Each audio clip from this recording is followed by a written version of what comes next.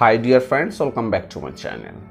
And today in this video I'm gonna show you how to delete your unnecessary Facebook page permanently. Okay, actually sometimes we create lots of Facebook page unnecessarily, and in later we need to delete that kinds of page from our profile or from our account, right? But we don't know how to delete your Facebook page permanently, right?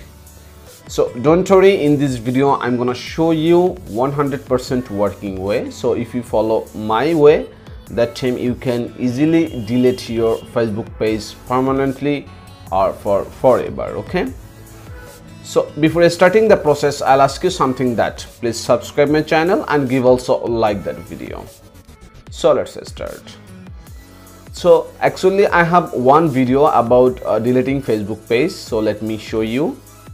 And this is my first video which I uploaded in 2019, but it's about almost 2 years ago, right?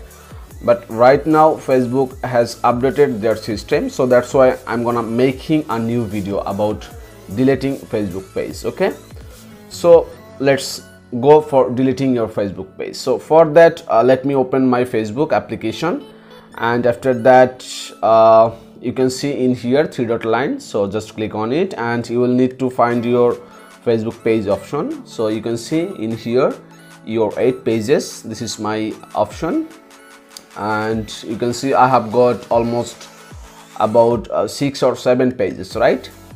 So let me show you how can you actually delete that page.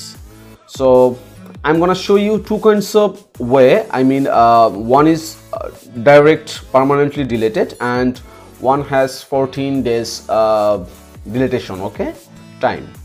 So let me delete the first page, which is safe. So let me click on it, and after that you can see in here setting gear option, so just click on it and then click on the general option, and after that just wait for a few seconds and scroll down, and you can see in here remove page, right? Permanently delete save. So let me click on it, and after that you can see in here a message, deleting a page is permanent. Once you delete a page you will not be able to get it back. Are you sure you want to delete save? So if you make sure you want to delete your Facebook page, then click on the delete page option. If you click on it, then your page will be deleted for permanently. Okay, so let me do that.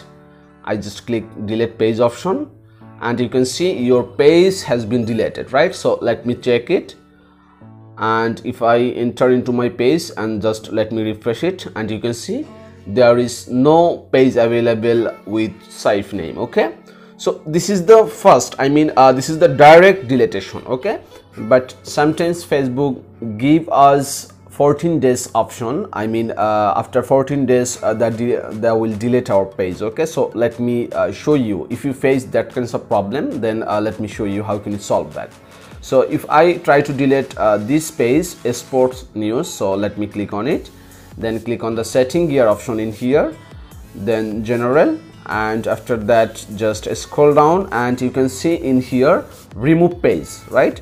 Once you click delete, it will be unpublished immediately and only admins can see it.